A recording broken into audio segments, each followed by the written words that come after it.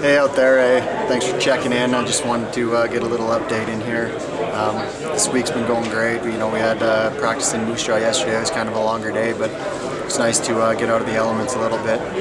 Today we got out there right in the heart, right in the mix of this weather. Minus 27 this morning when we got out there. It ended up warming up a little bit, but we got in a good work day. I think everyone was focused and it's looking good out there.